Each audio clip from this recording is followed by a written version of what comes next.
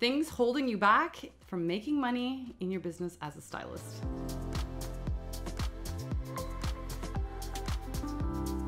Now, this is a topic I am super passionate about because as a personal stylist and image consultant myself, I was on the struggle bus when I started my business to make money, good money. I was busy, but I could never seem to pay my bills, and I was consistently living paycheck to paycheck. And it wasn't until I discovered a lot of what I'm going to talk to you about today that shifted everything for me in my business, and now has put me in a position where I have made well over $1.5 million in my business. I am very blessed to do the things that I love, serve women at the highest level, help them with their style. And now I'm also helping other stylists too. And if this is something that you want to do, if you want to grow your business as an image consultant or stylist into the six-figure range, if you want to make your first six figures or you want to scale beyond and get multiple six figures or more, I would love to have you inside of my Style CEO program. Because this is something I am so passionate about, I wanted to make a full, robust program for stylists and image consultants to help them grow their business. Now, I'd actually done this a few years ago. I had my program, The Aligned Empire, and I've just rejudged it with a new name and refreshed it and just put so much more love into this program. So it is fully robust. You get 10 modules taking you through all the nuts and bolts of running a personal styling and image consulting business. And we're not only going to look at the energetics of being a style CEO, but we're going to look at how to be supported, the marketing, the strategy, how to create hell yes offers that people want and can't wait to jump into and be a part of your energy and have your expertise help them up level their life. We're going to be covering money. We're going to cover how to get into media, how to get brand partnerships, all the things that I've learned over the past 15 years of being a personal stylist and image consultant is something I'm giving to you in this program throughout 10 modules. Now, if that weren't enough, I truly believe you have to be supported when you are growing your business. And I don't think your average business program cuts it, at least not for personal stylists and image consultants. And so for that reason, I'm also offering bi-weekly group coaching calls for 5 months. And so until the end of December this year, you will have me to ask questions, get mentorship, get coaching on all the questions that you have specifically about your business to help you grow, scale, and do a full glow up that feels good to you on your terms so that you can become a heart-centered style CEO that makes you feel good. So I'm going to leave the information for this down below. The early bird pricing for this program ends at the end of this week, and the doors close for registration as of July 23rd, but I would love to have you. And so the link will be in the description box down below. Now, one of the first reasons that tends to hold a lot of personal stylists back and image consultants back in their business and also for making money is the fact that you don't have a clear vision. I think a lot of the time, and this was definitely me, I was just so excited to even get into this business. And I was just itching to style people. I wanted to do the personal shopping and the pulls and the wardrobe sessions and all these things. And that was my focus. I didn't really have much of a vision for my business outside of that. And because of that, it didn't grow. Your business has to have a vision to guide it, direct it, so you know where to put your energy. And so that you know when you're looking at a task at any given time, whether this is ultimately serving the goal of your business and the direction that you want to take it in, or whether it's maybe just a time waster and your time could be better spent doing something else. This may seem like a very simple thing, but having a vision is one of the best things that you can do for any business, never mind just a styling or an image consulting business. But a vision will guide you. It will give you the direction or path that you need to create for yourself. And again, keep your energy focused, your vision focused, so that you know who you're talking to, what direction you're going on, what your next steps are, and also keep you deeply rooted in why you are doing the things that you are doing. Because being an entrepreneur, let me tell you, can be a roller coaster sometimes, and you need to have your deep-rooted why, your vision, your North Star guiding you to want to continue as you go along. So get crystal clear in a vision. What does, your multi-million-dollar self look like? What does she show up like? How does she act? What are the things that she's offering in her business? Get clear on that. What does a day look like? What's the end goal here? Make that crystal clear for yourself. This will make such a difference alone in your business. It's not enough to just want to style, do the personal shopping, and love fashion. You got to have a vision that comes along with your business. It makes all the difference in the world. The second thing that can be holding you back in your business is that you are talking to everybody. And again, I think a lot of this just comes from a full excitement place, or maybe you just don't know who your client is at this time. Maybe you just began and you're not sure. But if you are speaking to everybody, you're actually talking to nobody. And you want to make sure that you get clear on who that soulmate client is and what she needs, right? What is she looking for assistance with?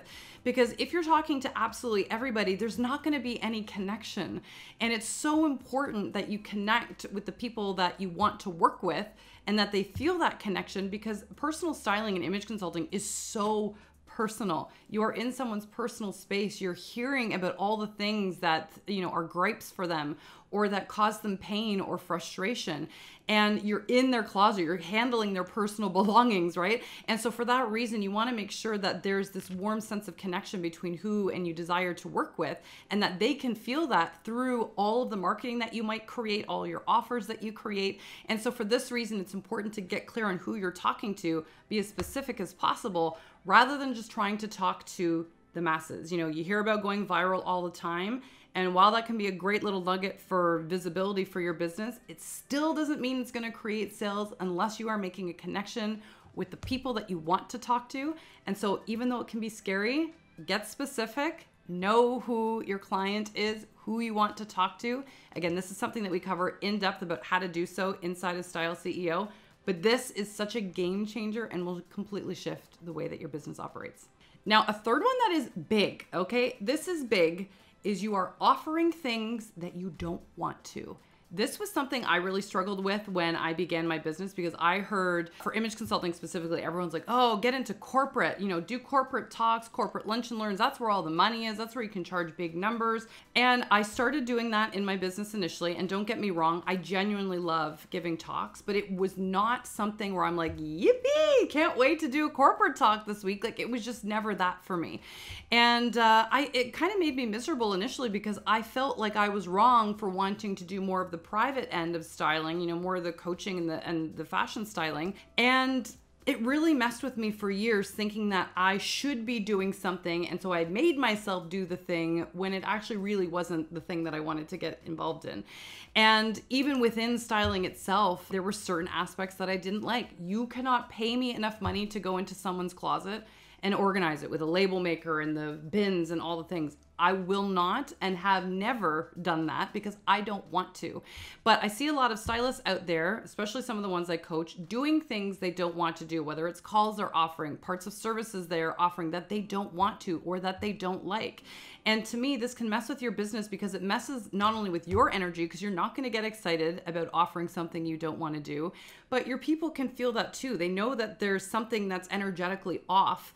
And so for that reason, instead of something that you've created being a hell yes, it's like, maybe, or I think I'll go look for another stylist instead. So the thing that I always tell any stylist or image consultant I coach is it is dream business vibes only or nothing.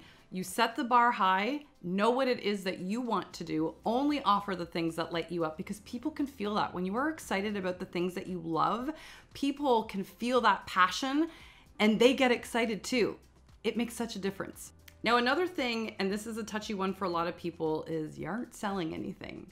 Now, as much as it would be nice to think that people are organically going to drop into your website and look for ways to pay you, and that can happen, the truth of the matter is you have to sell something. You have to talk about how you can work with people, what you can do, how you are helping them, what you are sharing in your world that you know is going to light people up and change their lives. Because as an image consultant or stylist, that's exactly what you do. You shift people's perception of who they are. You're changing their self-image, you're changing their body image, their confidence. You're making them more money in their business because you've given them an edge because of how they look. That is incredible.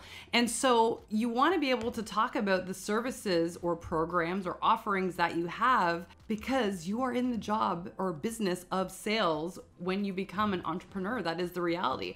And I know this can feel icky. It was something that felt icky to me when I very first started getting into business. So I was like, ooh, like people are going to be totally grossed out by this. But the reality is gas stations, Nordstrom, bloggers with their links all the time. They are selling you stuff all the time. They know they're in business, right? A restaurant is only open for the sole purpose of selling you stuff. Nordstrom's only open for the sole purpose of selling you stuff. Any clothing store is only open for the sole purpose of selling you stuff. It is the reality of being a business. You are no different, but it doesn't have to feel icky. If you create things that people want and you desire to also offer, that is a magnetic combination. And again, something I teach very deeply. And so that changes how you look at showing up in your business. But you got to sell and tell people what you are offering and how you can help, because otherwise no sales means you're really not in business. You just have a very expensive hobby. And another thing that can hold stylists and image consultants back is undercharging. You've probably heard me talk about this at length on my channel before, but many people have a block around either feeling too expensive or not being affordable for everybody, and or being more expensive than other people in their area. And I gotta tell you, you gotta get over it, because undercharging is, watering down your energy, because you're going to be burnt out trying to do more to compensate for not charging enough, right? And that's just going to leave you resentful in your business at the end of the day. But also too, you got to really root yourself in how valuable what you are offering is. It's not just clothes. As I mentioned, it's the body image, the confidence that comes with it. You're saving people money from shopping mistakes in the long run. You're helping them gain more income in their business or in their career from giving them a sharper image that you're helping them with, right? There's so much stuff, not to mention how long services take for stylists, both on the back end and with clients. It all deserves compensation, right? You don't have to undercharge. And remember, there is a customer at every price point. Just like there are some people that buy Ferraris and some people that buy Kia, neither of which are right and wrong, just two very different customers. Styling is no different. You get to decide who it is that you want to serve, what you feel you are worth, because you ultimately get to set your fee, which is the beautiful part about being an entrepreneur, and making sure that that matches the value of obviously what your people get after they work with you, right? Because you want to make sure that it's energetically clean and it feels good both for you and the person buying, because it's all very exciting, right? It's all an energetic exchange. And so make sure that you're not undercharging yourself, because if you are paid well, right, and you charge a fee that you know you're worth, you are going to show up so much stronger in your business. You'll have more space and freedom around your time. And that is very, very powerful. So get deeply rooted in what a gift you have, how people need you to show up every single day, and know that you are more than worthy of the fee that you desire to charge. You can hear Charlie in the background. I apologize. And so if you want to become a style CEO, if you want to embody and learn the energetics behind being a style CEO, along with the strategy, the marketing, how to create a team, how to be supported, how to charge, everything you need, the business side of style, I would love to have you. And again, I will leave the link in the description box down below. And other than that, I'm sending you all the love to the moon and back, and I will catch you again in the next video. Bye.